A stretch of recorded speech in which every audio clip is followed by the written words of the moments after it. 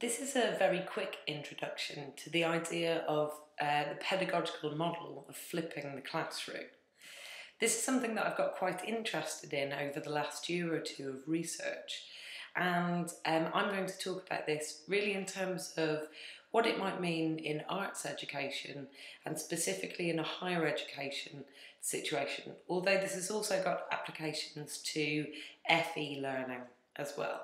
One of the things that I'm faced with when I'm teaching in a higher education scenario is that traditionally lots of things would be taught or given forward to the students in this kind of traditional lecture hall format.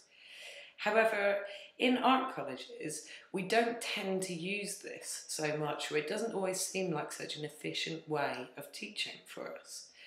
Usually, most of the teaching's taking place in the studio, where students are engaged actively with tasks. They've been given specific remits for projects to develop, and often they're developing their own brief. One of the things that I'm engaged with at the college is teaching on the contextual studies section of the courses. And this means that sometimes there is a feeling of it being kind of adjunct to student experience in the studio. And one of the reasons that I adopted this method of flipping the classroom is to help to try and kind of utilise these skills in the ways of learning that I've been applying in the studio to stuff that may have seemed more kind of lecture theatre based. One of the things that I also got really interested in was looking at the grading matrix when we're looking at the highest grades that students can achieve. So if we're aiming for excellence, if we're aiming for first class degrees, some of the things that we're asking students to do are to make work and develop projects that are based on wide-ranging research that's initially tutor-led, but always enhanced by self-directed inquiry. That follows through into their demonstration of clear insights, of understanding, and showing how they're applying taught ideas and content. And also into the development of an ability to analyse and synthesise material, both in their visual and their written work. Their taught skills should demonstrate a very high level of competence, and also the presentation of their work should be very high. So with a kind of old traditional format of pedagogy, we could think about didactic models that are based on the idea of lecture plus homework equals learning. So traditionally we would have the lecture taking place in class time, we would have homework taking place as a self-paced activity, and then we would test learning through a hand-in. In the flipped classroom scenario, we've still got this same equation, I suppose, but the order in which these happen, or the way in which they happen, is quite different. So lectures are actually undertaken in a self-paced method. Students are logging in online and looking at a different kind of either a curated reading or a video, or maybe a video that I would have produced, and they're accessing that up to a week before the actual class will take place. Then their homework, their tasks, actually happen in class, so they benefit from the support of their tutor and also from their peers, which is one of the really different things about this method. And then learning is also tested in class. So the idea, the notion of handing in a written submission or a written report becomes very different within this model. One of the things that I've had to get to grips with over the last year when trying to implement this in my teaching has been making videos and making content prior to sessions. So rather than using my in-class time to deliver maybe an assessment briefing or setting up the context for a new project, what I've started to do is make concise and short videos of those beforehand and releasing those to students, usually 7 days before the session, and giving them time to run through that video. They can pause, they can rewind, they can take notes as they go. And then in class, we discuss what's been, the information that's been given in the video, and also their own action points from that. It allows them to ask loads more questions and engage a lot more readily. And most importantly, it means that I don't have to repeat myself so often in class. So more of my time can be spent actually with one-to-one or small group support for students. One of the other ways that I've started to adopt is to find other educational resources that are out there on the internet. This example here is using the TED Ed setup.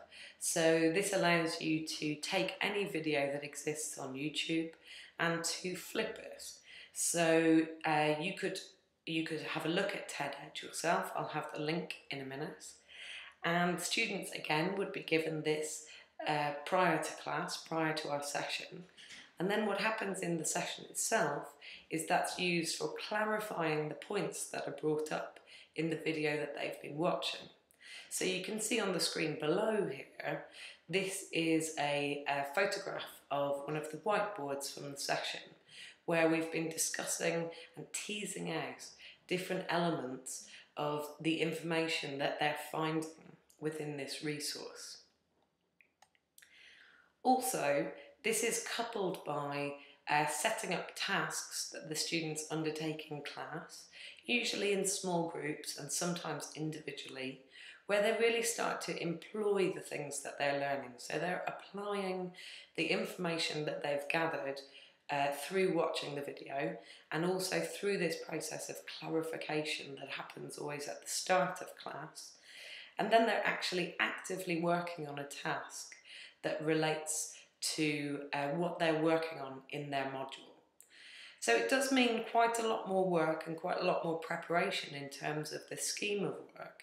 But what it really can allow you to get to is the point where the students within class and within their discussion with their peers are really starting to hit more and more of those high level abilities, those things that we're really looking for our students to do. Just to round up, one of the things that happens with this flipping of the classroom is that also a lot of your priorities as a lecturer tend to change. So one of the things that's been most interesting from this period of time is watching how the work actually happens in class and is enhanced by peer-to-peer learning.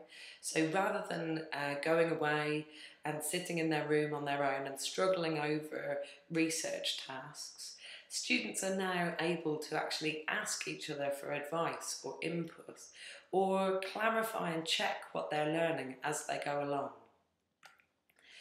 Also, something that's quite different for lecturers is that with the flipped classroom method, the initial exposure to topics or ideas or artists' work all happens outside of class, and those things are brought back in to feed the discussion that the students are having.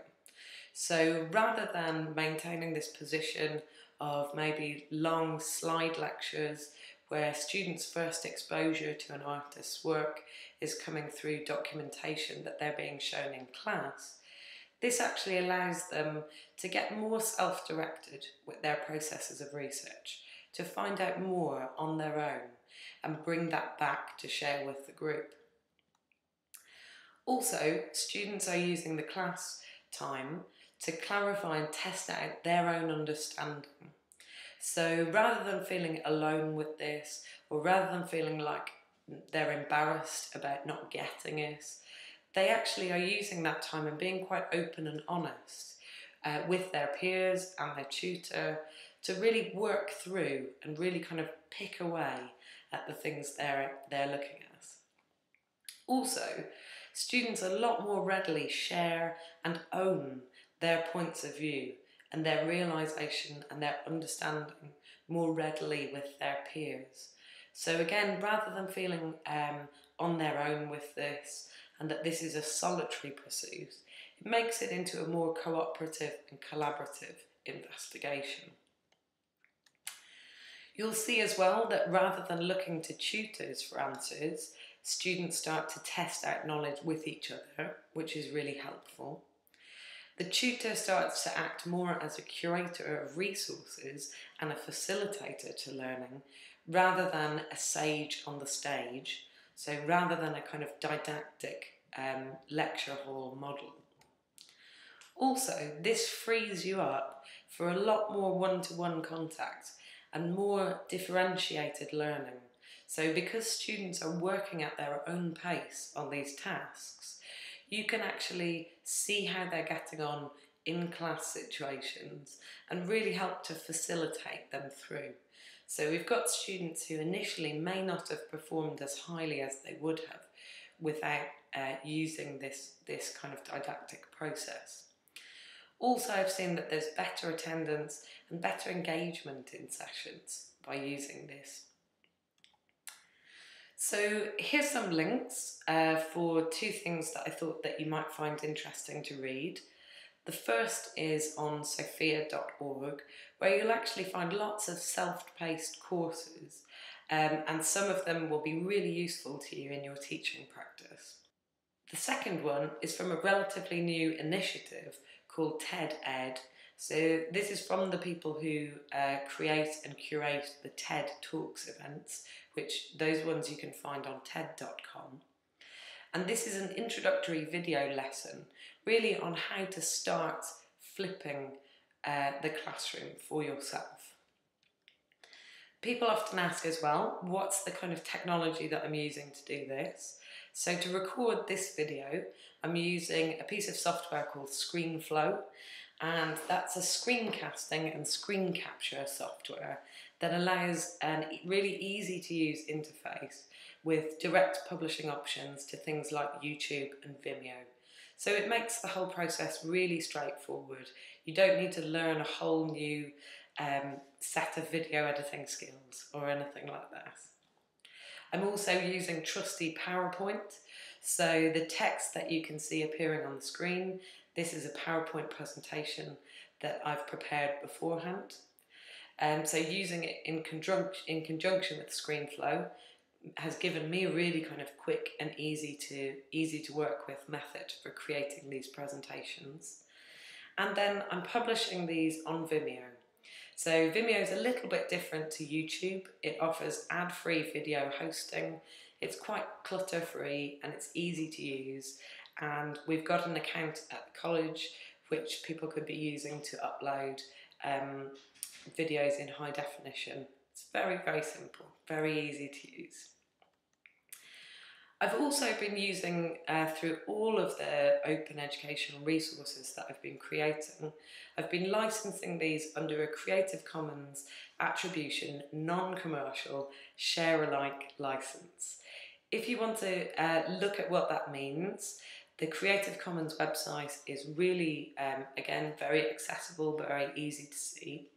And looking at the logo on the screen here, you can see that really what it means is you need to credit who made the video, that it can only be used for non-commercial purposes, and that anything that you create from that also must be shared with others under the same license.